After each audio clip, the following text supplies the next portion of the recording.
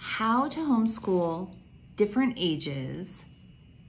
I wanted to go a little bit deeper into some of these strategies. So I'm gonna do a couple of these videos like extensions so that you understand some of the things that I'm talking about. Let's talk about that tape for a second.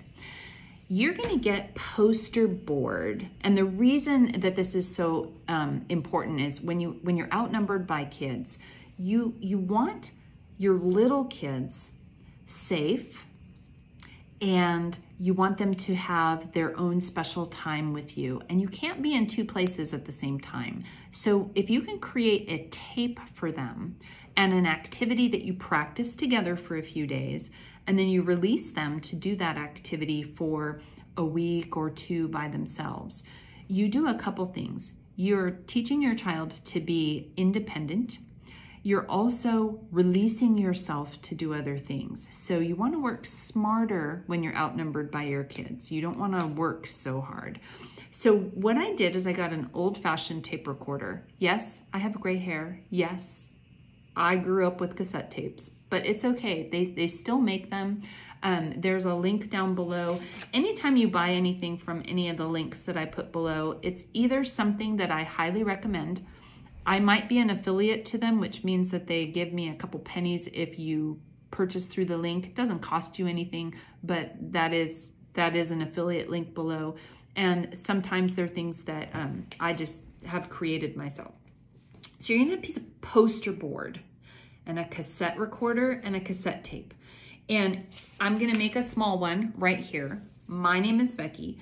And so what I would do with the child is I'd think about this. What are some skills that I want my child to learn this week? Oh, and my camera's backwards. That's handy, but that's okay. You can read backwards because you've got magic skills.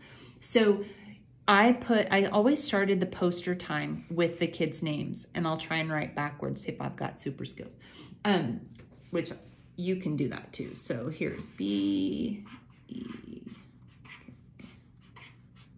See, you can write backwards. See, Becky. So you make a video or a poster with the kid's name on it, and you sit, and I'm gonna put some other things on there. So maybe we're learning, and this is sloppy because I'm doing it on the fly.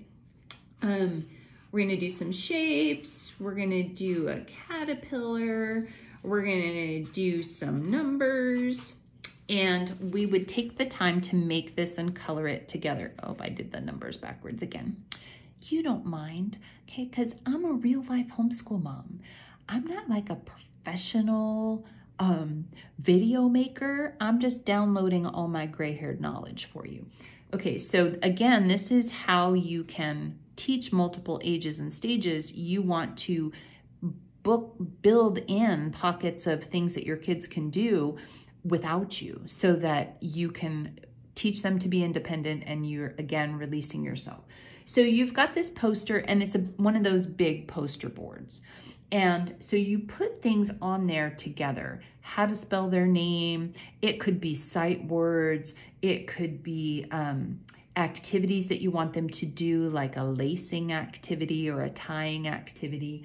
On this gentle or simple example, we've got learning how to spell our name, counting, shape recognition, and we as homeschoolers pretend you're doing a unit on insects. So you do the poster and you color it, and you get it all beautiful together for your child. This is something that I always did after the kids went to bed at night. I would just make their poster. And you can you can do this cut and paste on a computer, or cut and paste from magazines. Be creative with the poster. This part doesn't really matter as much as the recording part. So now you have the poster, and you sit down and you press record on the tape recorder, and you say the child's name. Becky, do you see this poster? I made it just for you because I love you. Do you like your poster? And they would say, uh-huh. Well, I am going to show you what you're going to do with your poster. Are you ready? Uh-huh. Becky, what's your name? Becky, how do you spell your name? B. Do you see the B? E, K, K, I. Look at that. You have two of the same letters in the middle of your name. Can you say K, K? And you walk your child through their poster. Do you see the shapes on your poster? What shapes do you see? Circle, triangle, square. How many points does the triangle have? And you walk them through the space. You walk them through. Hey, let's count to 20 together. Ready? 1, 2. Let's count in Spanish. 1, 2, 3. Let's count in French. 1, 2, 3. Get creative, okay? Do you see this? What is this? A caterpillar. And after a caterpillar eats and grows, what does a caterpillar turn into? A butterfly. Be creative with your poster. The magic of this is that you created something unique and special for your child, and they feel so loved. So loved. This was magic time with my kids. Then when you record it with their voice and your voice, when they listen to it later, you're right there with them. They still feel you. It's amazing. And when the little brothers or sisters or dogs make noise in the background, it just adds this reality to it. It's beautiful. So try that. Try making a poster for your kids that you record together and that they then listen to 2 to 5 times a week, depending on your child. So I made the poster time for my kids, or the tape time for my kids, to be 20-minute-ish pockets of activities. We would practice them together. And then when they were released to do them on their own, I always would, okay, we're gonna practice this for 3 days.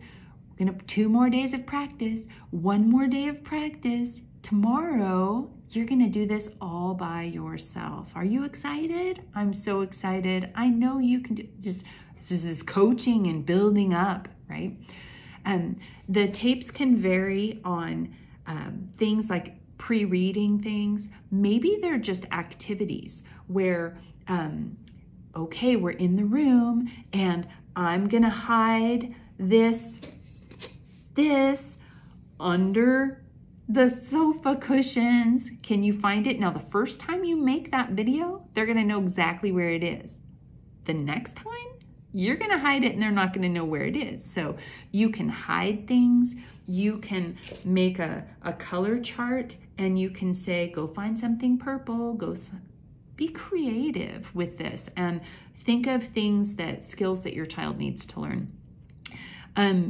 Another great activity that you can do for tape time in this whole theme of how you can homeschool different ages and what you can do with your littles is you can have that tape be activities, physical activities that they need to do, things that strengthen their core, sit-ups, crab walks, army crawls. Maybe they're jump roping if your house is big enough or you have a safe place that they can jump rope. Maybe they have the tape and they have to ride their tricycle or their bicycle around it, 7 times in this direction, 3 times in that direction, etc. It's magic when you use that kind of a tool, and then you empower your child with the recording button and the stopping button, but give them clear directions and train them how to do it. That's the piece that most people are missing, is that they don't take the time to train their kids in how to handle themselves through that independent playtime. It doesn't just magically happen that your child will go sit in their room and play for 2 hours independently, contentedly, and filled with excitement, and then put their things back where they belong. That's something that you teach your child how to do. So use this strategy, potentially, of creating a tape with an actual old cassette player. I think they're about $30, and then cassettes are not, there's a couple bucks a piece. And you can use the tape over and over again, or you can pop the little plastic off so that you can't record over them, because they're priceless when your kids are older and taller than you and they have got voices like men, if they're boys. Anyway, that's one of my super secret tips for dealing with teaching multiple ages and stages, is being really good at training the kids to be independent in small chunks of time. 20 minutes is all you need to teach math to an older child, or to explain a writing assignment, or to answer questions about some scientific experiment that you're running. So ready? Make a tape and let me know how it works. I love to hear back from you, and I will see you next time. Bye.